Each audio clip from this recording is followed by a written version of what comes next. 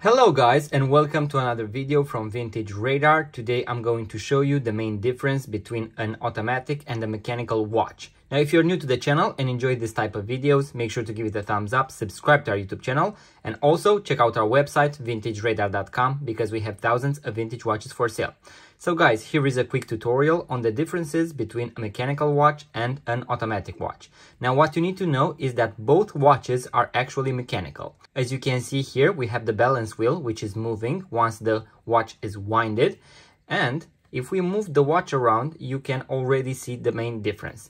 And that is that here on the left we have the automatic watch, which is also written on the dial on all automatic watches. And here we have an extra part on the back, so a metallic part that is called a rotor.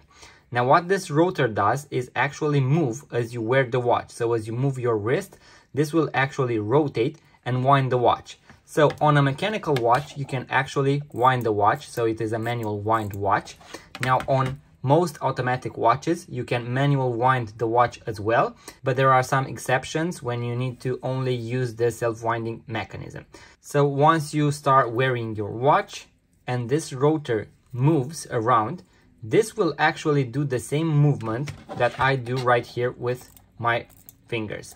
So this manual winding is actually done by the rotor on the back of the watch. And that is why these automatic watches are also called self-winding watches. So guys, that is the main difference between a manual wind watch and an automatic. Now if you enjoyed the video, make sure to give it a thumbs up, subscribe to our YouTube channel, and see you on the next one.